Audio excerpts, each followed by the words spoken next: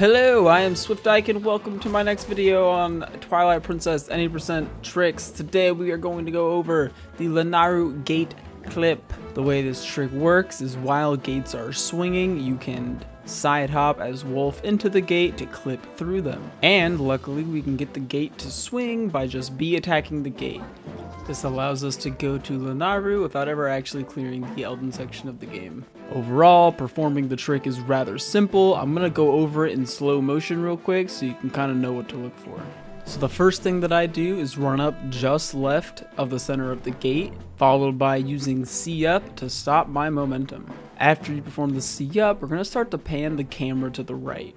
We're going to want to get it so that the edge of the left side of the screen lines up with this little red line here.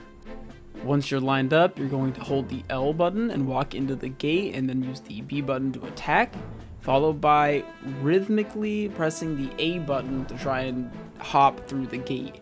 You get 4 hops per B attack if timed properly.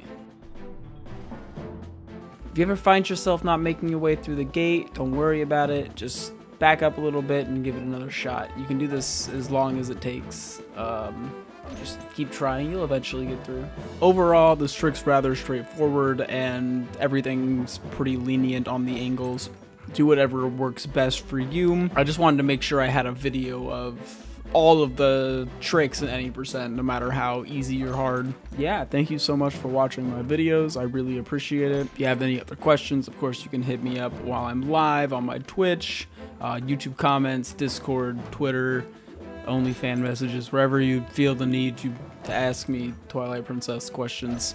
Just hit me up and I'm more than happy to help. Thank you so much, and subscribe.